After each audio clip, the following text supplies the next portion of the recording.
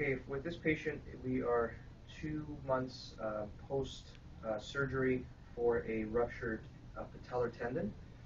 So the first thing that we did was to reestablish a range of motion, which was done very, very quickly by using PALS, progressive angular isometric loading.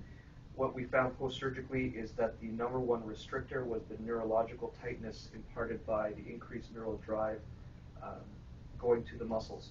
So we couldn't release any of the capsular restriction until we dealt with the increased neural drive. And one of the ways to deal with that is to utilize the PALS system. So as you can see, 2 months post, we have almost a full range of motion, which is not a common finding for someone who's had a complete tear. So if you come in here now we're dealing with the FR release techniques. So for this particular patient, he's saying that he's having a little bit of tightness underneath the kneecap. So what we're going to do is we're going to check, first, as we always do, we're going to check the interlayer movement. So we're going to look at the scar and find any restrictions in scar mobility. So I find that going superiorly, we have a lot of motion. Laterally, there is some block going this way. And inferiorly, I have quite a bit of tension. So first thing we're going to do is we're going to begin some interlayer treatment on the inferior scar, the inferior portion of the scar. Now we've done some work using interlayer release, and we see that we have very good superior mobility, our lateral mobility has improved, and our inferior mobility is also highly improved. So now we've dealt with interlayer scar release. Now I'm going to go and see if we can find some intra-layer restrictions by actually utilizing movement and assessing using our tissue tension technique.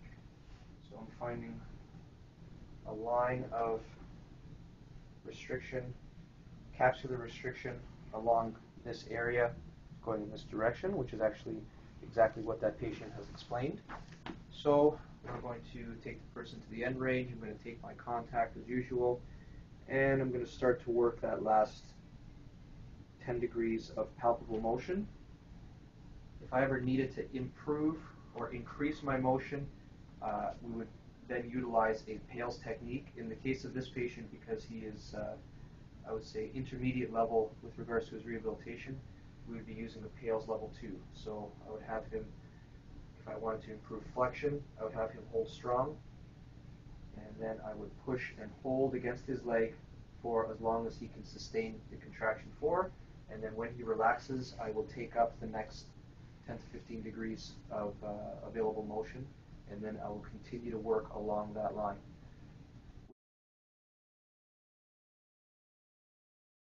Now, in some other techniques, what people do is they take contact onto that muscle, and then they go ahead and try to treat through an entire range of motion, all the way up to knee extension.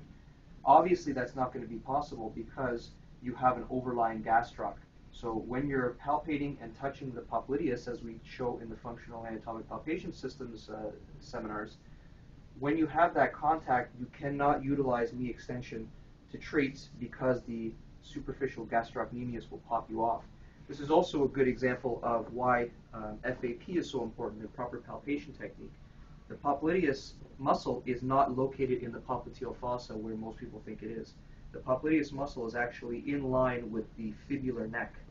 So in FAP we use a reference structure called the soleal line, and from the soleal line we can drop superiorly, we can layer through the gastrocnemius, which allows us to sink right down onto the popliteus muscle quite easily, and then utilizing rotational movements we are able to treat that popliteus and not become layered off because we're using knee extension.